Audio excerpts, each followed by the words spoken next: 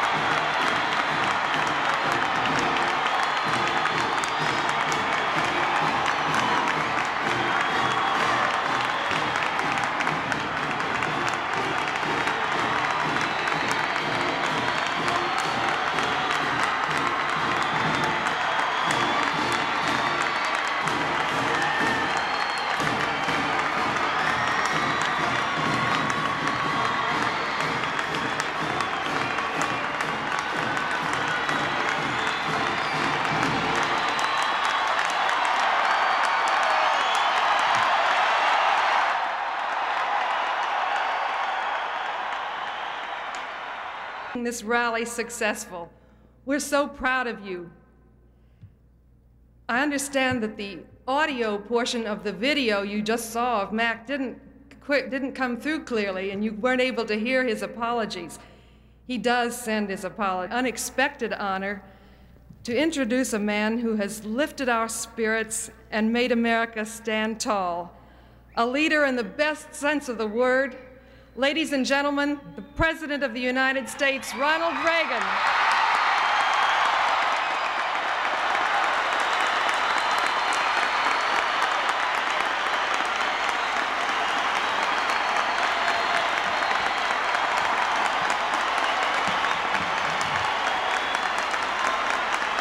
Thank you.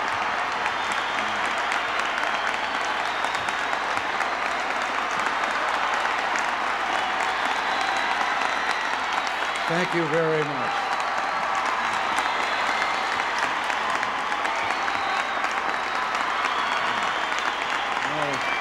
Thank you.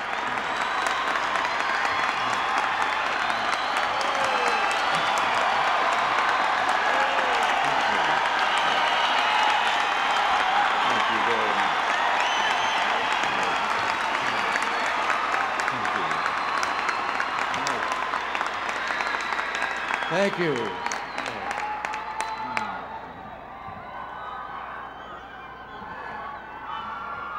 Thank you very much.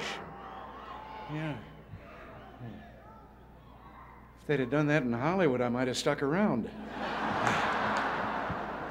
Well, thank you. Thank you all very much. And thank you very much. We have to have Mack Mattingly back there because we'd be lost without that smile in Washington.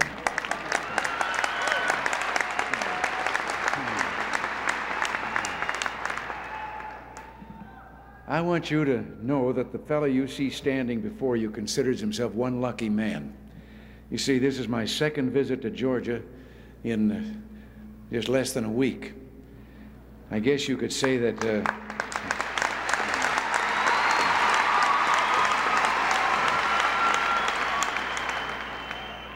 I guess you could say that, like an old sweet song, I've got Georgia on my mind.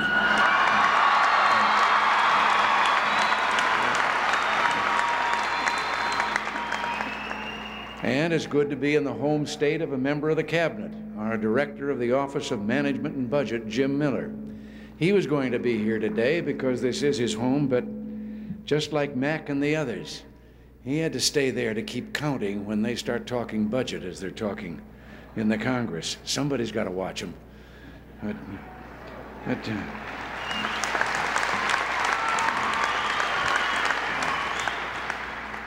But I thank you, State Chairman Paul Coverdell, for allowing me to be here to campaign for Guy Davis and the entire Republican ticket.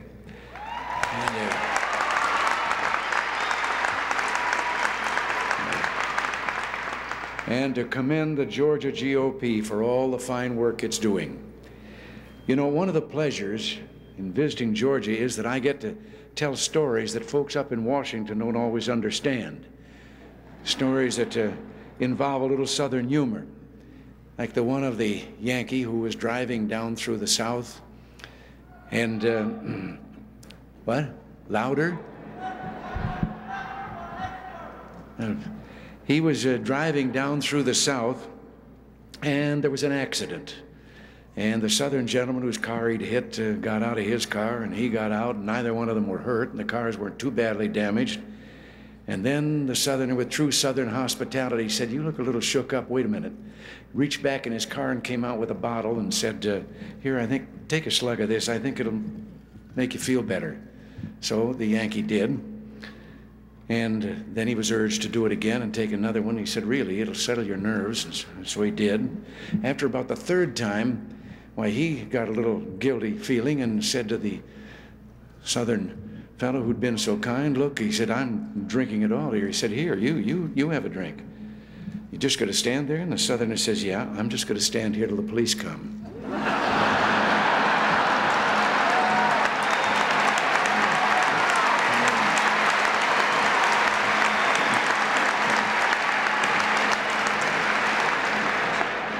Well, it was good to take off on Air Force One this morning. Good to leave behind the big government and special interests of Washington, to come here to Atlanta and the real America. The America of hard work, patriotism, and the kind of peaches that just don't grow along the Potomac.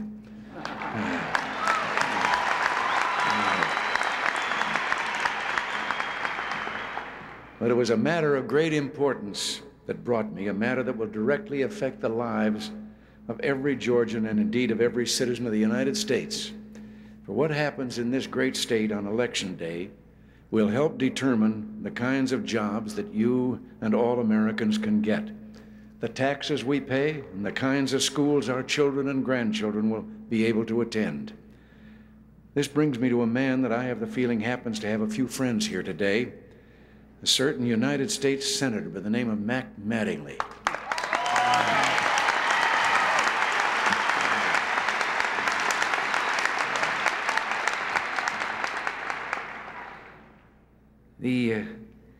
Mack Mattingly's a hard-working man of integrity and one of those rare figures in our public life who's more interested in results than headlines. Like me, Mack spent most of his life in the private sector. He knows what it means to earn a paycheck, to meet a payroll, and raise a family on a balanced budget. I guess that's one reason that Mack and I become such good friends. He has a quality that some would call old-fashioned, but that I just have to believe is more important today than ever.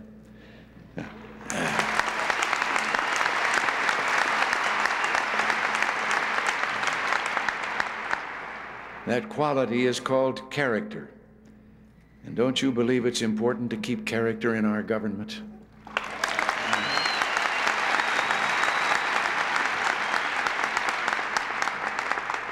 The second reason that Mack and I become good friends is that we were elected in the same year, 1980.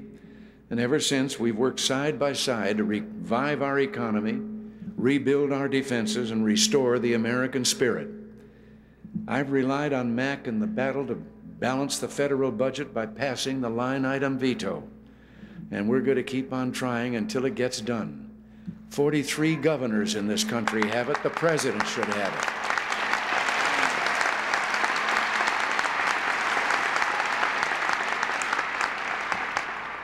In the more than 100 years since the line item veto was first proposed, no one has come closer to getting it passed than Mack. And I just have to believe we need Mack Mattingly back in the Senate so we can finally get the line item veto and restore common sense to the budget process once and for all.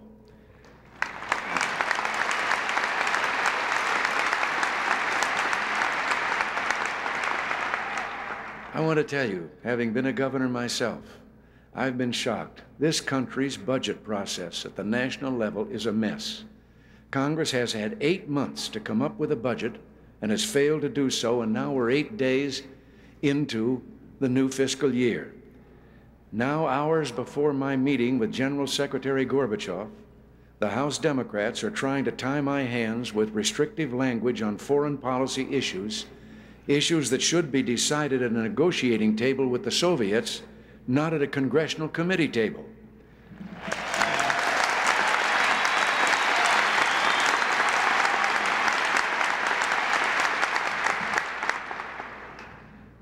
I could look across the table in Iceland in a couple of days at a man who could be sitting there thinking if they had their way, he doesn't have to negotiate with me. He'll just wait for Congress to get him what he wants.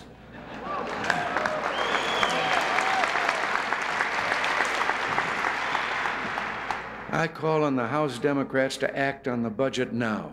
They should act responsibly. They should stop playing politics and jeopardizing the success of our Icelandic talks. In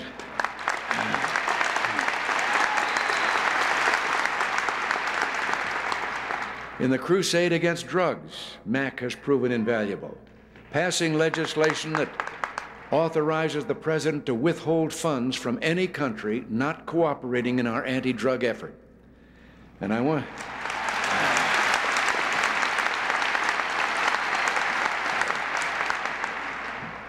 you to know that Mack's wife, Carolyn, is the founder and president of the Bipartisan Congressional Families for Drug-Free Youth.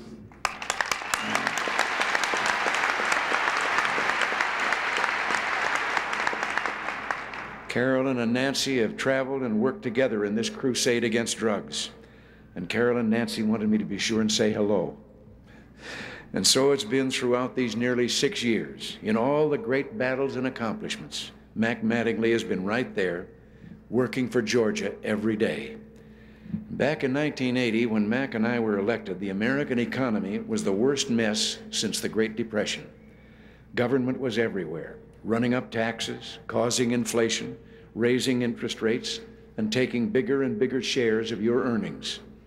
To get big government off your backs and out of your pockets, we slowed government growth, slashed needless regulations, and enacted an across-the-board personal income tax cut of nearly 25%.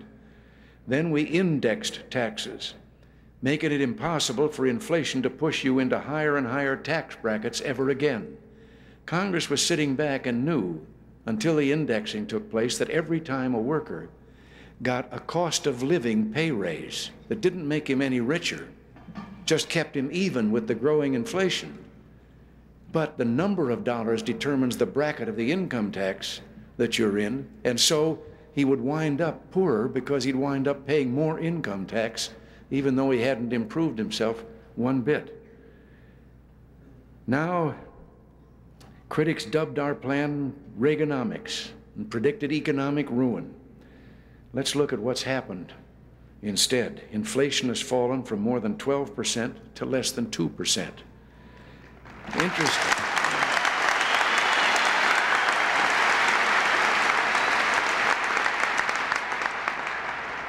Interest rates are down, mortgage rates are down, and housing starts are up, helping industries like timber. And just listen to this. During these nearly 4 years of economic growth, we've seen the creation of more than 11.5 million new jobs in the United States.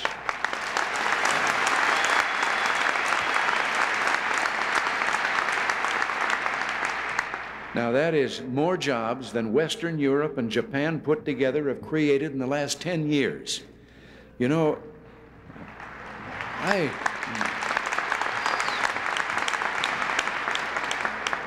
I could tell our program, economic program, was working when they stopped calling it Reaganomics.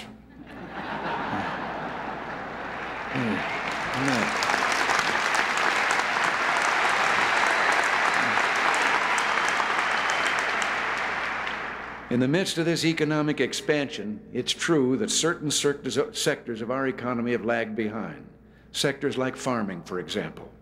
But I pledge to you today that I will not rest and Mack will not rest until every region of our country and every sector of our economy share in the national prosperity.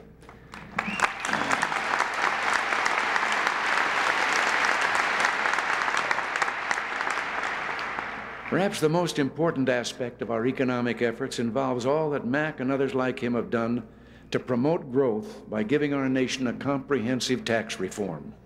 a tax reform that will make our entire tax system simpler and fairer and enable some 8 out of 10 Americans to pay federal income taxes of 15% or less. Sounds pretty good to me. How does it sound to you?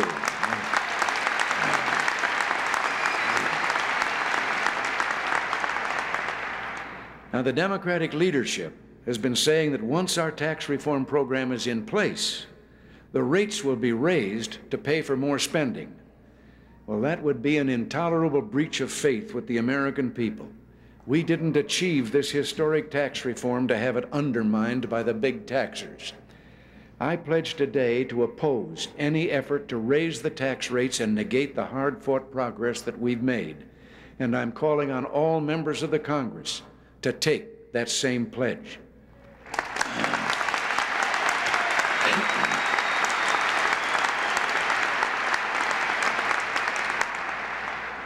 Ask them to do something that I know Mack's more than happy to do himself. Ask them to take that pledge on tax rates, that they will be held at 15% and 28% for individuals and 34% for the corporations. And if I could add something here, in the House of Representatives, your fellow Georgian, Newt Gingrich, is a leader in the fight against any tax increase.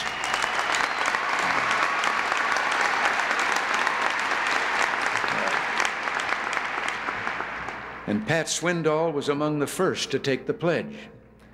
They're great representatives.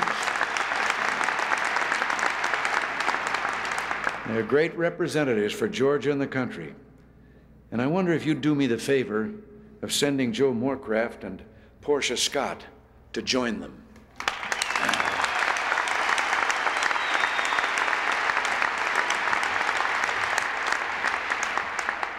In foreign affairs, Mack and I have worked to make America strong and respected once again. We've begun the rebuilding of our nation's defenses. In the Navy alone, we've gone from fewer than 480 battle-ready ships to more than 550, well on the way to our goal of 600.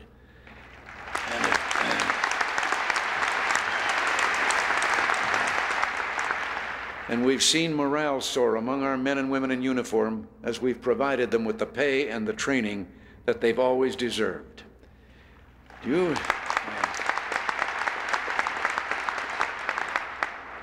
know, if I could interject something here, as we landed today at Dobbins Air Force Base and saw those fine service families, it occurred to me that you here in Georgia have always treated our armed services with esteem, even when some in other parts of the country thought it was somehow unstylish or old-fashioned. The good people of this great state have never been ashamed of the flag, and my friends,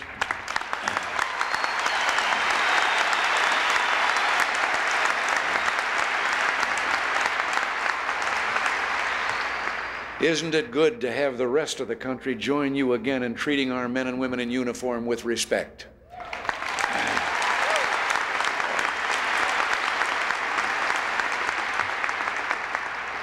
It's still a difficult and dangerous world, but with Mack's help, especially as chairman of the subcommittee that handles military construction, we've made America stronger and better prepared to deal with it. And something else, I just have to believe that every nickel and dime dictator and terrorist knows that if he chooses to tangle with the United States of America, he'll have to pay a price.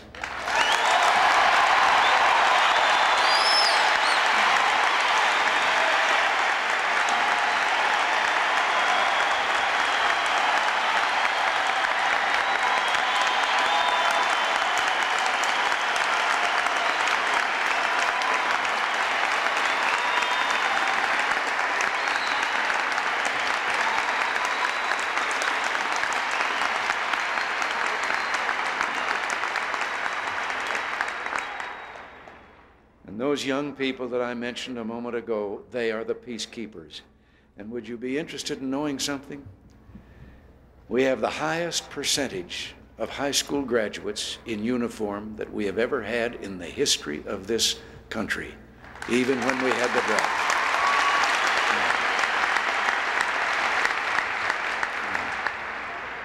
Restored prosperity at home, renewed strength and self-assurance abroad. This is the story of the past 6 years, the story in which Mack Mattingly has played such a central role. Oh. And now Mack faces an opponent who wants to undo that story, who wants to take us all back to the days of self-doubt and weakness, back to the days of tax and spend and spend. To tell you the truth, when I even think about the record Mack's opponent has put together in Congress, it sort of touches my temperature control. In 1985, Mack's opponent voted against me almost 2/3 of the time, substantially more than any other member of the Georgia delegation in Congress. For example, Mack's opponent voted for a budget that would have eliminated tax indexing and done away with the 3rd year of our tax cut. In short, a budget that would have made your taxes higher. And listen to this. In 1982, every member of the Georgia delegation voted in favor of a balanced budget amendment to the Constitution, except one. So let me ask you, which one is Mack's opponent? That's right, the one who voted wrong. In the early 1980s, every member of the Georgia delegation voted in favor of strengthening our defenses by building the much-needed B-1 bomber, except one. Which one is Mack's opponent? The one who voted wrong. Earlier this year, Georgia Senator Sam Nunn and Georgia Congressman Richard Ray led the effort to send aid to the freedom fighters of Nicaragua, brave men and women who are struggling against communists for the liberty of their homeland. Every member of the Georgia delegation voted for that aid, except one. And who do you suppose is Mack's opponent? The one who voted wrong.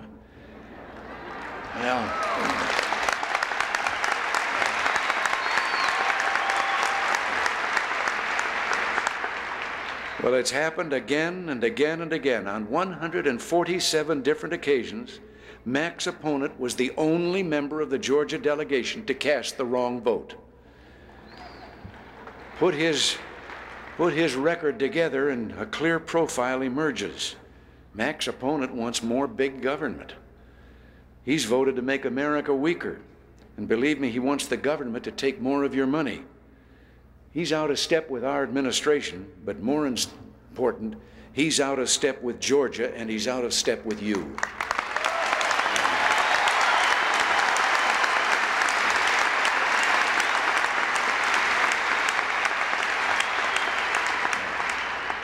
Come to think of it, Mack's opponent has voted against our administration just about as often as Teddy Kennedy has.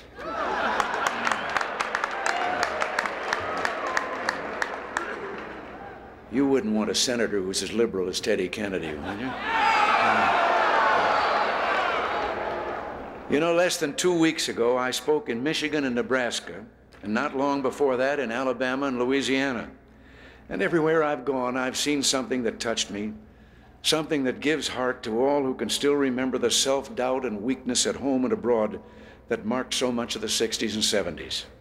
Today, here in Atlanta, I see it again. Call it confidence, self-assurance, what you will.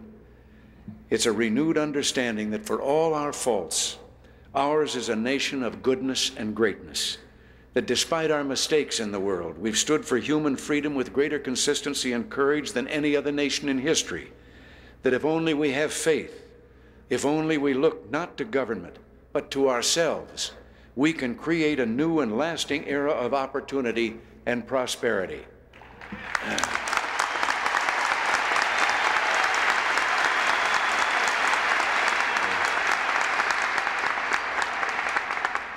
And come to think of it, what I've seen has a name.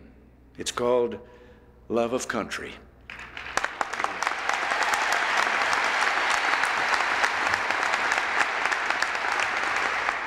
You can feel this new spirit everywhere. Right here in Georgia, there's an especially moving story of neighbor helping neighbor in the best American tradition. In the North Georgia town of Gainesville, population 15,200. Virtually the entire community has come together to help 7 motherless boys hold their family together. When Terry, the oldest O'Kelly boy, was only 15, his mother died.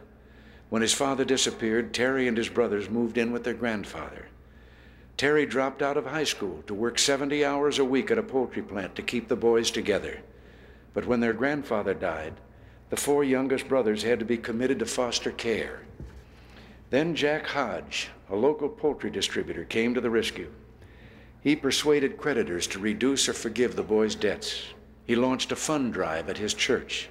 And when the boys' trailer was gutted by fire, Jack Hodge and dozens of volunteers donated their time and skills to build the O'Kelly boys a 4-bedroom house. In Terry O'Kelly's words, 6 months ago, we didn't have a friend in the world. Now we have more friends than you can shake a stick at. And as Jack Hodge said, I'm not running for office, but I believe it's a duty to help people if you can. Ladies and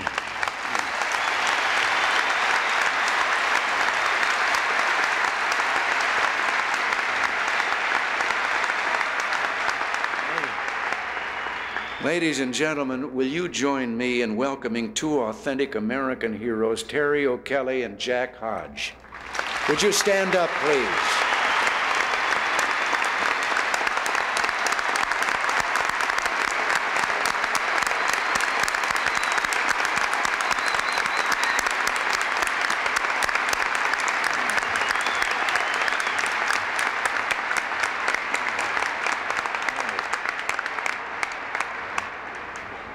O'Kelly, say you boys wouldn't happen to be Irish, would you?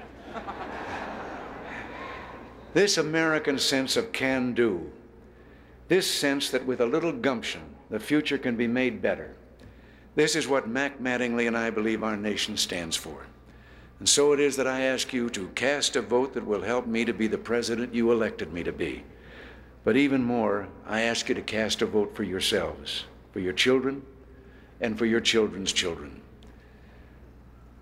You know, I'm so delighted when I come to a rally like this and see all these young people that are here. Because whether they know it or not,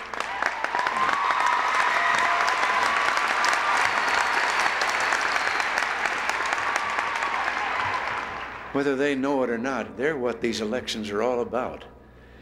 We of my generation have to pledge to them that when it comes their turn to take over, they're going to take over a country that has as much freedom and opportunity as we had when we started and took over.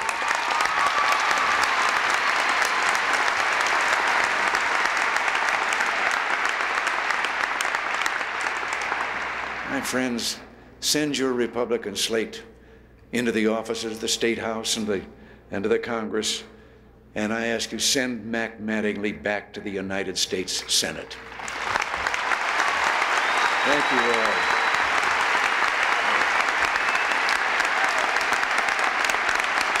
Thank you very much. And God bless you all.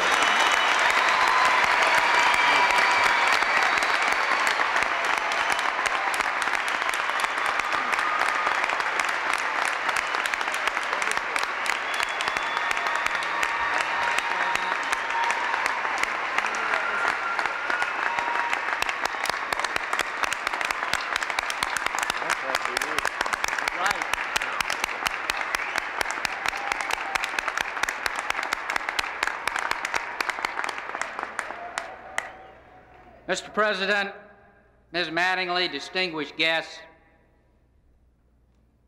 the Senator and all of his friends, in fact, all the nation, know that tomorrow you embark upon a truly historic mission on all of our behalves. As Georgians, we know it's just a little chilly up there, and we thought you might like to take along just a little extra Georgia comfort. Mr. President, best wishes and Godspeed.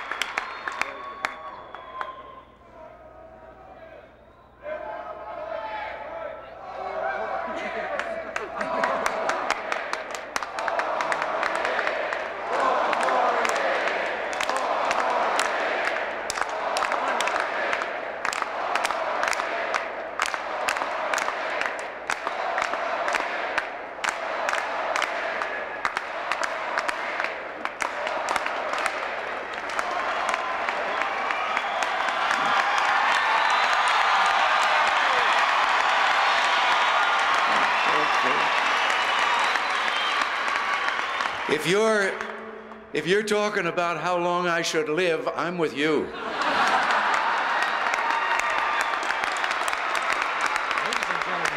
America the Beautiful.